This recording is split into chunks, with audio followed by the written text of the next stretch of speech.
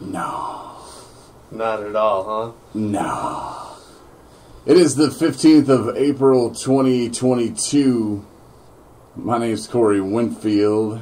My name's Justin Burke. And we're live as we prepare for the rally of the UFAM.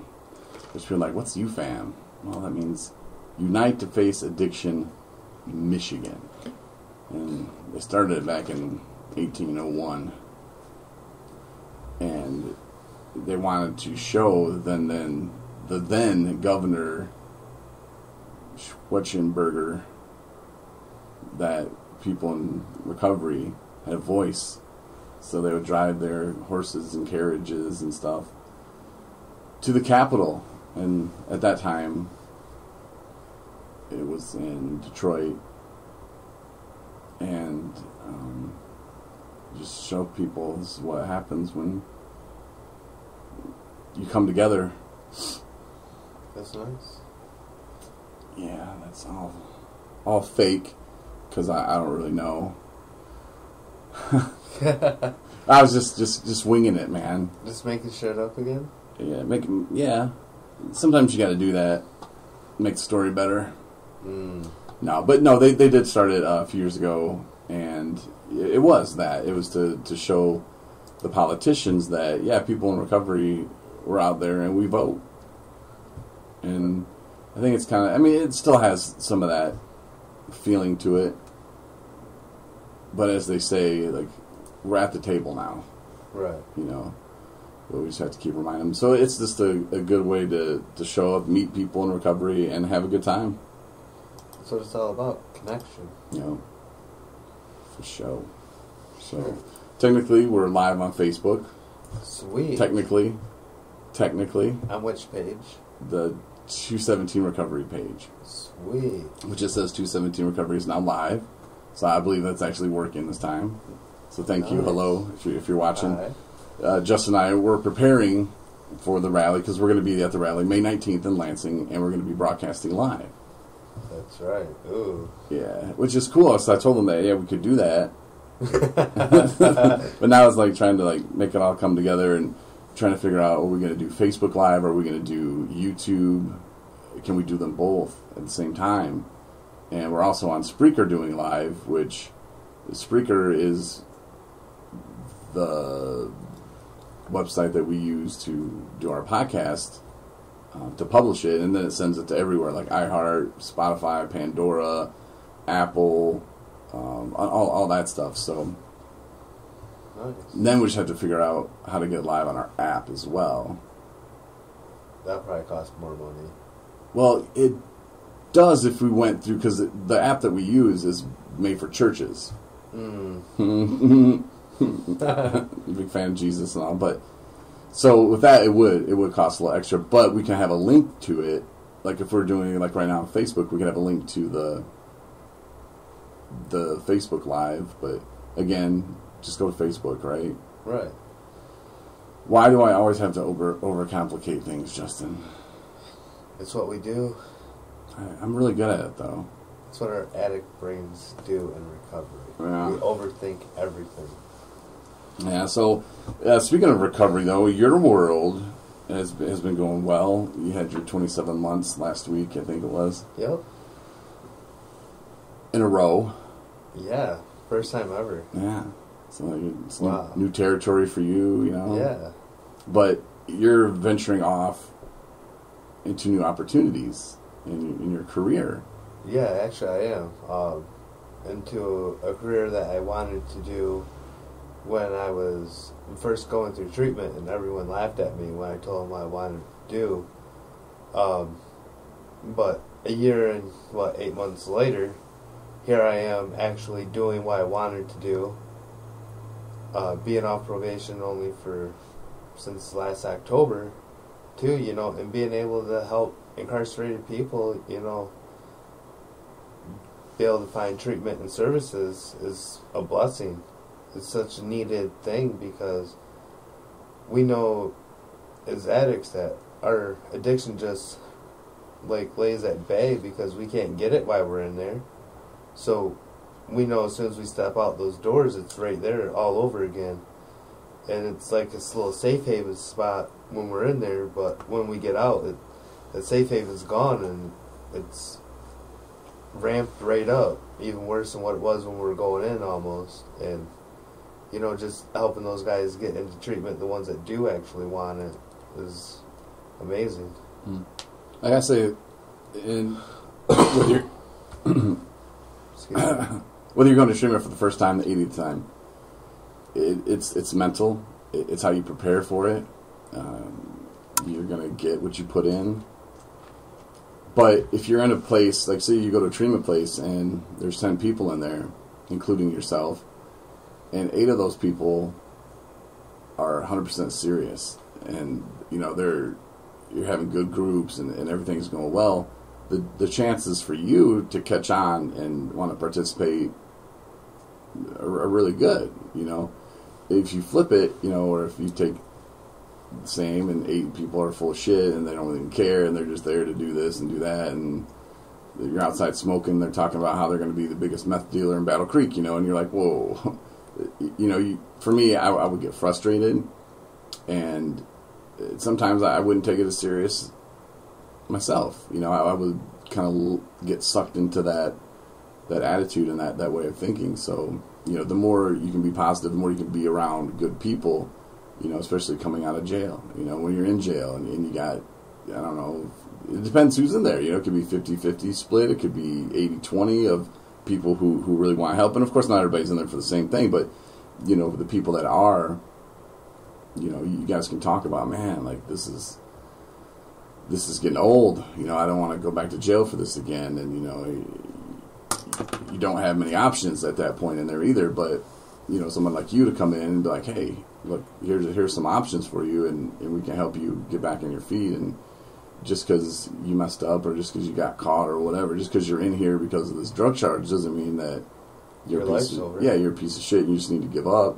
No, it doesn't mean that at all. But if 90% of the people in there have that attitude of F it, I'm just going to do this, and it can be hard for someone to even see any glimpse of hope. Right.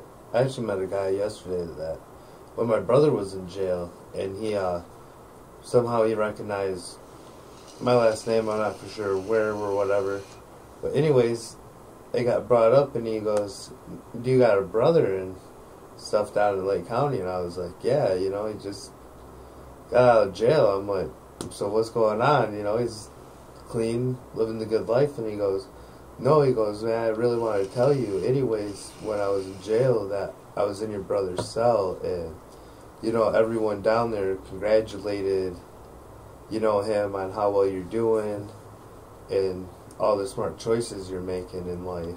And he goes, "And to actually finally meet you," he goes, it's kind of awesome. He goes, to watch someone struggle from addiction, to hear people from your hometown talk about how bad you were, to watch to see how good you're doing now. He goes, man, he goes, it's amazing.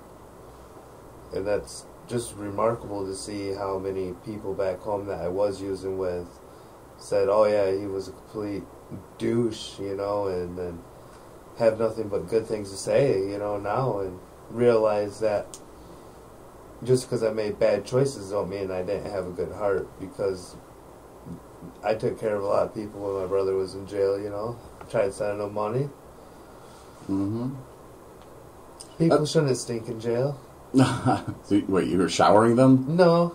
I mean, I'll buy people bars of soap. Okay. You know, it's just one of those things. Put it on their pillow. Yeah, you know. Use that. No, you've said on the podcast before, well, everybody, because what's the city you're from? Baldwin. You know, everybody in Baldwin uses. Just about. I was like, no, everybody you know in Baldwin uses. You know, but that's the reality of your situation when you were in that situation at the time, when you lived in Baldwin, the people that you knew, everybody used. So you start thinking everybody uses. I used to think that everybody would just come home and just get drunk at night.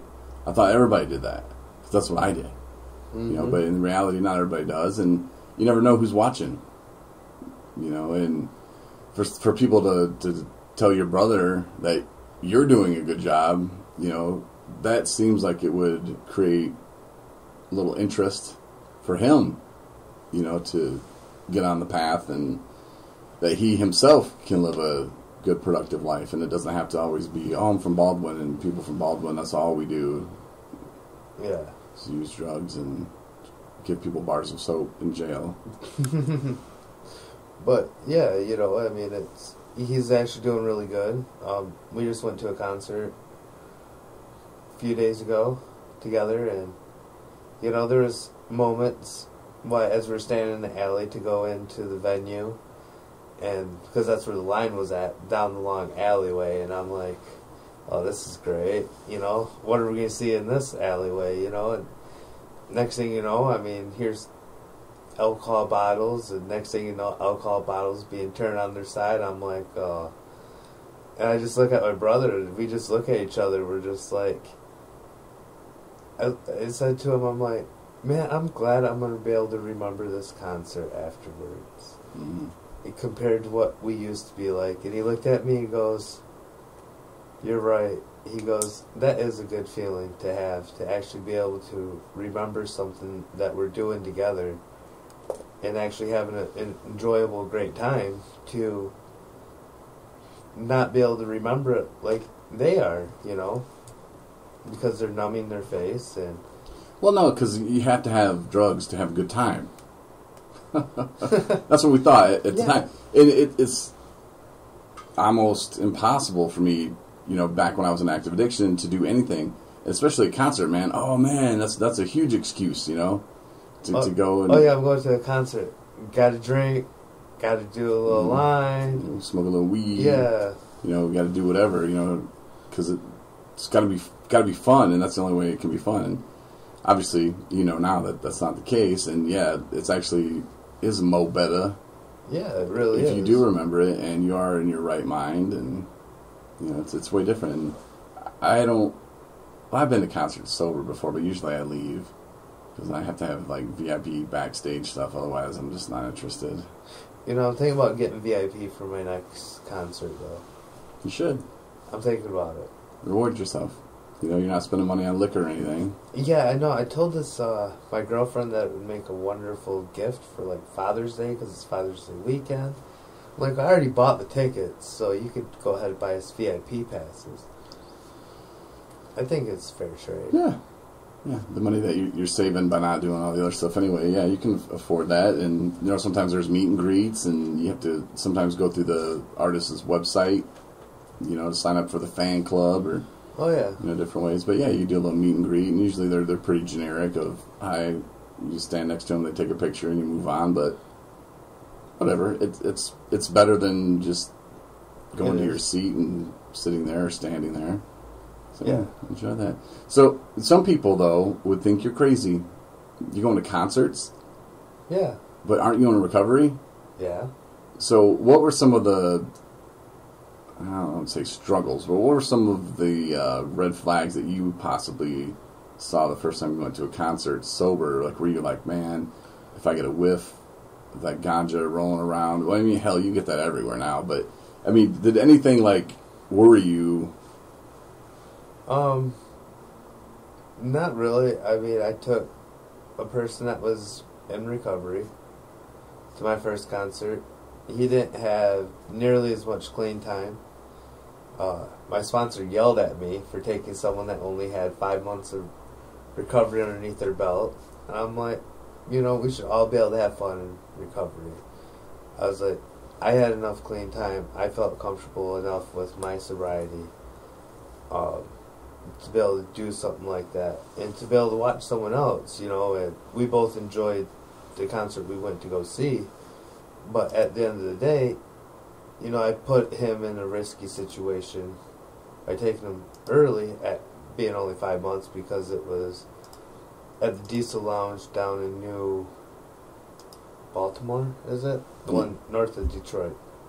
I get them confused. New Buffalo, New Baltimore. But anyways. Completely other side of the state. I know. They're on total opposite sides, but I get them confused. Anyways, so we each had a good time, and people were drinking and smoking. I mean, I didn't see nothing crazy at that one, so that was really nice. But this last one I went to, like, downtown Detroit, like, that was the most wild concert that I've been to so far. Like, I actually see people turn liquor bottles on their side, to smash up their cocaine, to stand there and snort their cocaine in the alleyway and shit. Like, yeah, I know I'm at a rock concert, but, like, you guys ain't even being discreet about it. Like, granted, it was downtown Detroit, but still. Yeah, it wasn't in Baldwin. No. You know, but it was, I mean, it was a little triggering, but I was just like, yeah, at least I'll remember the show afterwards. Man, I seen a couple fights break out, and I'm just like, yep. Now, so is there a concert like, say, Snoop Dogg? Would you go see Snoop Dogg? Or is that one that you'd be like, yeah, I don't know if that's a good idea? No, I'd go see Snoop Dogg. Would you? Yeah. You're secure enough in your recovery? I'd go see Snoop Dogg. Somebody passed a joint to you, you'd be like... I wouldn't partake, I'd just pass it along. You wouldn't just throw it down on the ground? Nah. Like, damn devil, get out of here. You know, everyone's got their own thing, so... If I was at a Snoop Dogg concert and somebody started passing around the weed, I'd grab it and I'd eat it. You'd be wrecked. Beat up? For hours. For eating a joint? I probably would wreck my mouth because it'd be hot. Maybe a little bit. It'd burn my mouth. But I'd be like, you don't need that. Nah. No, I wouldn't. I don't think I would go to a Snoop Dogg concert. Probably sucks. I don't know. I think I'd go to it just to see what it was like. I don't know, because everything he raps and sings about, I'm not trying to live that life. You know, I'm not trying to drink gin and juice. No. I'm not trying to wear condoms because I'm married. I don't have to. That's nice. Hold on, there's my button. So, but yeah, I personally, I don't think I would go to a Snoop Dogg concert, but, you know, there are concerts that you go to and, you know, that would trigger people, but you got to know yourself. You know what? I'm sure there's even a yellow balloon thing probably at a Snoop Dogg concert. Maybe. Yeah, you know. For people in recovery, you know, in case people don't know about it, there's this thing called the yellow balloon thing where people in recovery get together, they take a yellow balloon filled with helium, and it's marked as a safe space for that concert for people in recovery who struggle with addiction. So there could be a yellow balloon section there.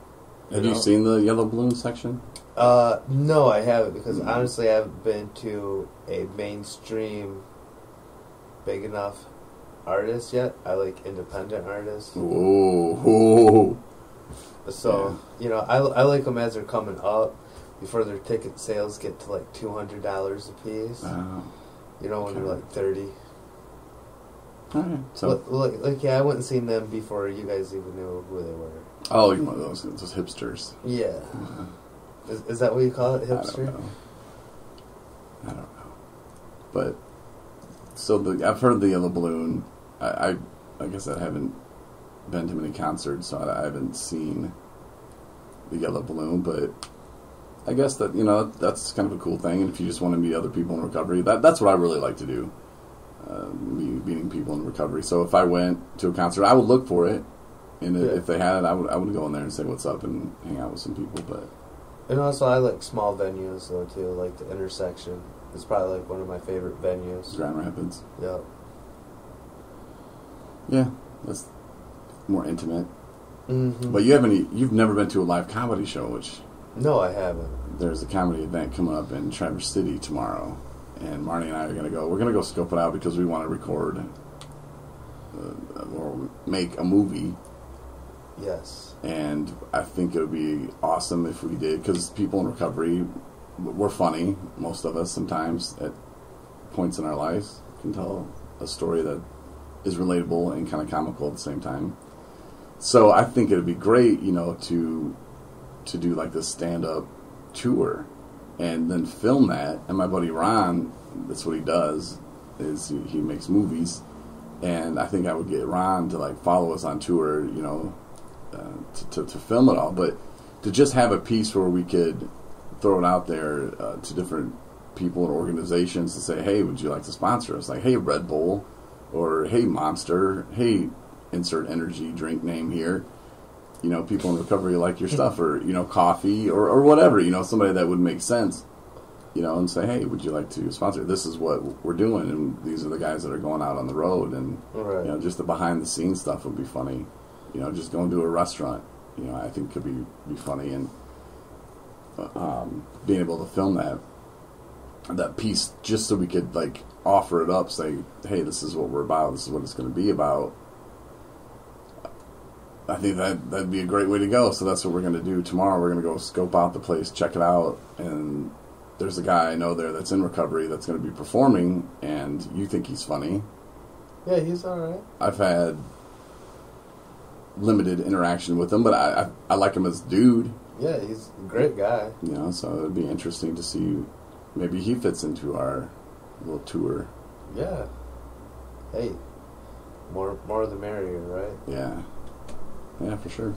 So that's what we're doing tomorrow. And we went to the Jay Moore show in Grand Rapids a few weeks ago. And when I see people drunk off their ass like that, it just reminds me of, I'm glad I'm not that guy anymore. Right. It really does. Like, I'm so glad I'm not that person. Because the comedy shows, you think that you're the funny guy, and so you want to start heckling almost, and it's not really heckling. You just want to be the star, and you're drunk, and you're feeling good, and haha, and people tell you you're funny, and so you want to, like, be loud, and next thing you know, you're obnoxious, and you're that guy, you know. But being sober, you look at it, and you're just like, my God, thank you, Lord, that I'm not that guy. Like, literally, that I'm not that guy. Right. Yeah.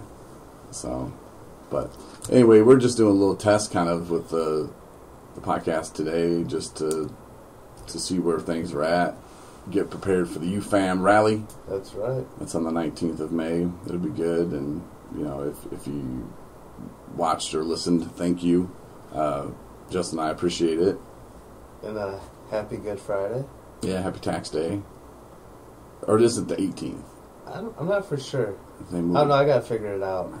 Because I got to do mine yet. I haven't done my taxes yet. Oh, my God, Justin, you're going to go to prison. I owe the IRS a bunch of money. That's fine. Oh, yeah, that's cool. It's cool. Yeah, it's cool. Just send me the bill. Yeah. I work for a living. I pay you taxes. Just keep my money. It's fine. It's perfectly normal. Yeah, so, well, good luck with that today. Yeah. Or whenever. I'll figure it out one day. Get around to it, but... Yeah, well, I think this test worked out better than our last test, and we'll figure out the whole YouTube thing if we're going to go live on there and Facebook or whatever. But, yeah, May 19th, if you need info about the UFAM rally, it's in Lansing. It's a Thursday, 10 a.m. to 4 p.m., all-day event. They want us to do broadcasts all day, so we're going to be out there, and Tyrone's going to be with us. Marnie's going to be with us. Marnie's getting a posse of people together. They're going to be there with us, and sweet. We'll be talking to the people that are there because they're going to have speakers and stuff like that. Come and talk to the crowd, and we'll probably grab them as well. And hell yeah. If you want to stop by our booth, our tent, whatever you want to call it, you know, come up, say what's up, and if you want to share your story, you know, live on the podcast that day, hit me up beforehand, and we'll set something up. And I'll give you a time where you can come by and talk. You know, if you can't make it, make sure you watch our live broadcast and, you know, listen to our stuff. For sure. So, got a couple of people that's going to be attending down there. So, yeah. But if you can't make it, hey, we're here for you. We'll be streaming the whole thing. The whole time. Hopefully. Lights blue. Is that good? That's good. Okay. Cool. All right. Well, anyway, we'll talk later. Thanks again for checking us out. And May 19th, look for us to go live from the UFAM rally.